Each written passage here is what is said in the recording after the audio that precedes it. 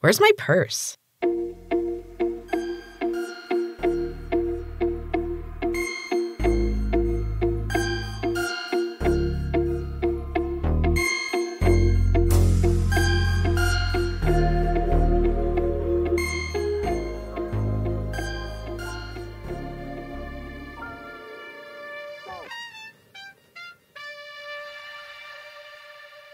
Welcome to the Chaos Lovelies. This is a podcast for women with ADHD. I am currently pursuing an official diagnosis, but the therapist I've been working with did do an assessment, and I definitely have it. And I have to say, not really a surprise. Anyway, join me every week as I attempt to make sense of this new information and find the benefits and the humor of being ADHD. If you'd like to help out the show, there is a link in the show notes to become a sponsor. If you join, I'll give you a shout out during the next episode. Any support would be greatly appreciated. I've got some big ideas for the future, and every single subscriber helps so much. Anyway, let's get to it. So, in recent ADHD adventures, I have misplaced my keys to the studio. Now, I have been tempting fate for the last 4 months. It was a small key, and I never got around to finding some kind of keychain for it. I kept it in a zippered pocket on my purse, which until recently, I only kept that key in. But then I started putting other things in there. And today, I managed to walk around all day with that pocket unzipped. So, the key could literally be anywhere. I honestly don't know how I lose as many things as I do, and quite a few of them are just never found. The oddest one was when my kids were younger and they had their first Nintendo DS. They were lectured about not losing it, being really careful, but of course it disappeared, right? And we've gone through several of them since then, including one that got dropped in the driveway and run over. It's an ADHD household, what can I say? But that first one was missing for over a year. And then one day I put my hand into the ripped lining of my workout bag, and guess what I found? I obviously apologized to the kids, and they were super psyched because that was right after the other one had just been run over. So they got one back. Thankfully, they have learned to take better care of their things. So this next part of the episode is something that I didn't think I was ever going to have to deal with. And also something that when I thought about the possibility of it happening, I thought that if it did, I was going to be really, really, really, really upset. So I think I was ditched by my therapist. And I'm surprisingly okay with it.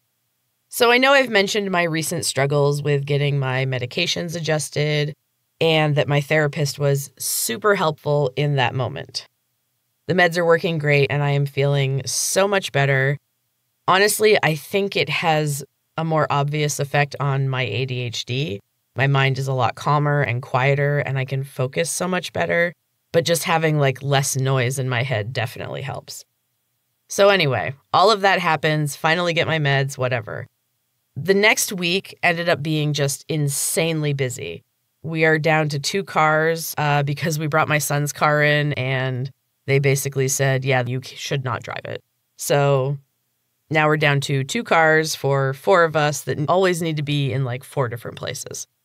So I had to spend one particular day just shuffling people back and forth, trading cars for various reasons. And it was a lot. And I spent all day doing it. And it was also the day that I was supposed to have therapy. So I canceled. Well, I didn't really cancel. I asked her if I could reschedule, and told her what was going on. But she is kind of overbooked, so usually if I have to reschedule, it's more of a cancel situation.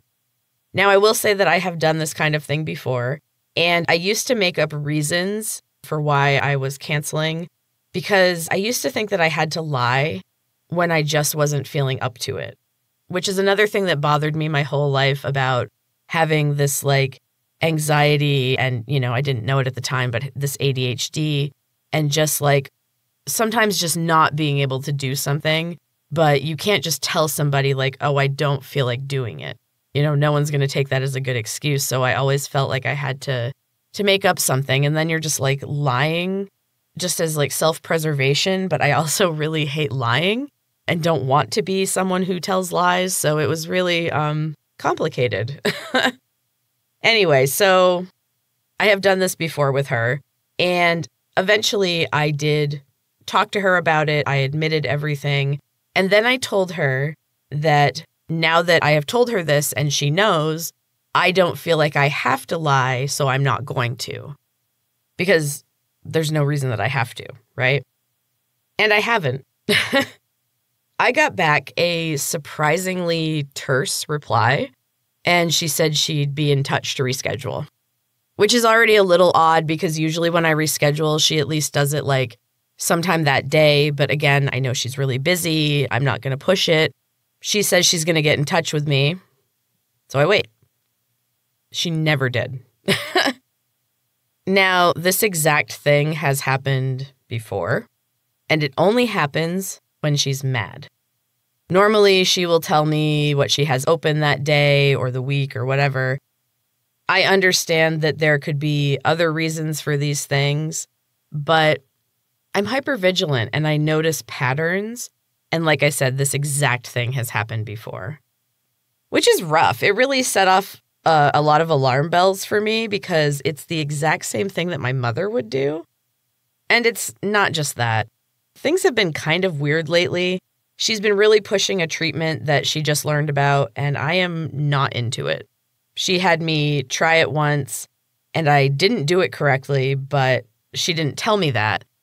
But because of the hypervigilance, I could tell that I wasn't doing something right, but she wouldn't tell me what it was. And I'm never going to ask because that's uncomfortable. I don't know. But yeah, so she never told me what to actually do. So I kept doubling down on trying to do it right, but was doing it completely wrong. And I was at such a heightened state, so my inner perfectionist was just like panicking. I just kept trying harder and harder. And then at the end of the session, she admitted that I had been doing it wrong. And it was incredibly upsetting and re-traumatizing for sure, because the idea was that I was supposed to be outside of the event watching, and I had just put myself fully back in it and experienced it all over again. And it messed me up for a long time.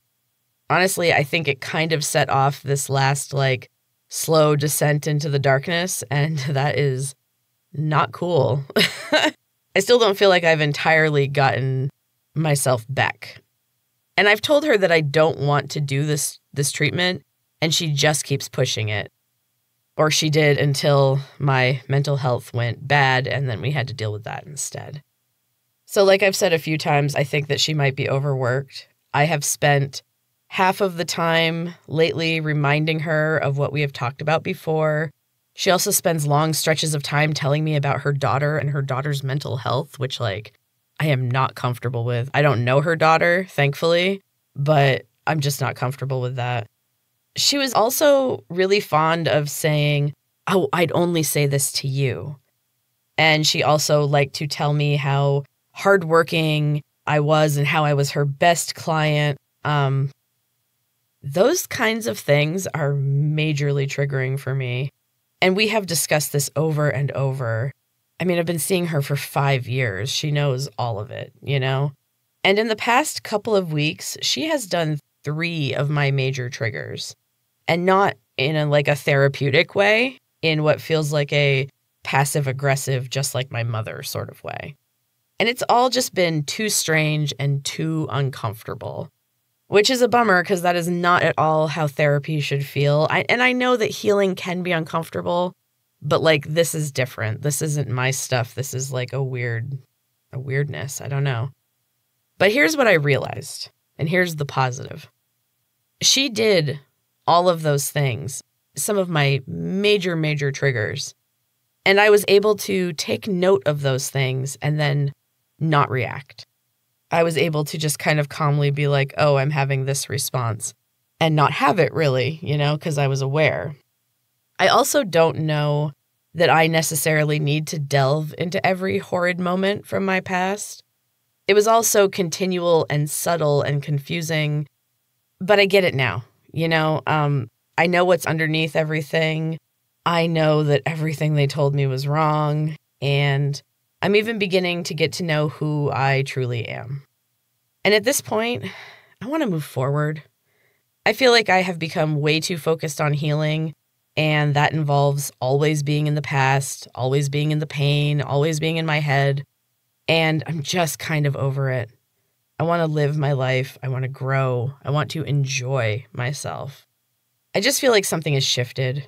I've been working to make healthier choices, and I feel like I really have actually pulled myself out of the muck, and I'm beginning to feel ready for life again, which is kind of incredible because it has been years.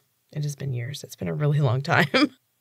So all that is to say that I am taking a break from therapy and putting much more effort into my work, which is what I enjoy. I just want to be in the moment and live.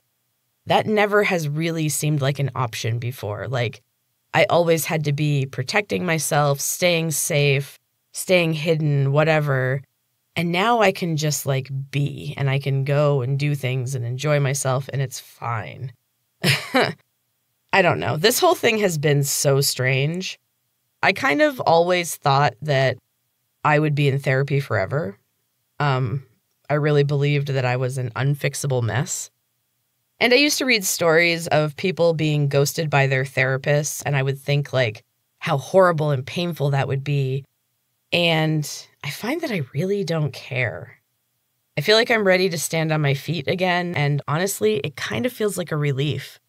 I think the slowing down of my work and my progress was really weighing on me because I wasn't being that superstar client, super hardworking. I just kind of viewed myself as a failure because I wasn't overachieving, which is, how I've always done things, not healthy. But I think I really only had so much healing that I needed to do, and that maybe I'm just ready to move on.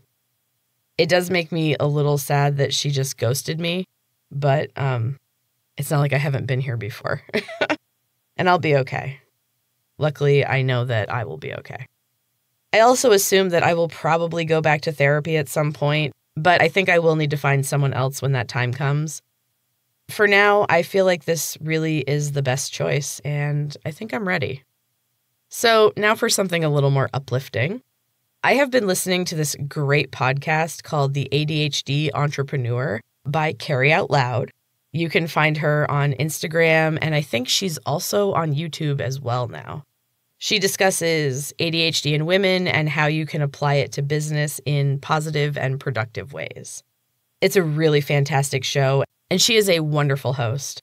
On one of her recent episodes, she was talking about flipping the script and using the things that we usually see as detrimental about ADHD and anxiety and finding the usefulness in our fabulous neurospicy qualities.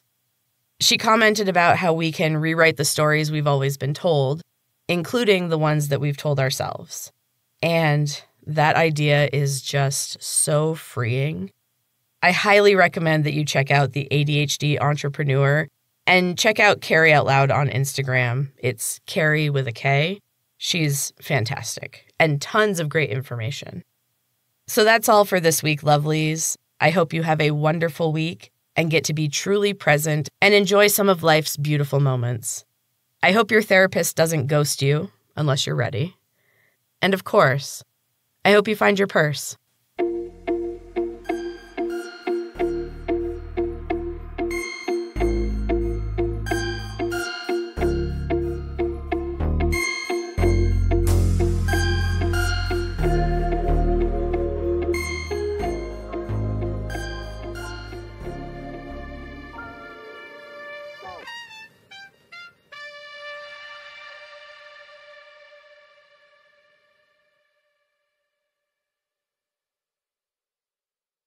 A Frap Media production.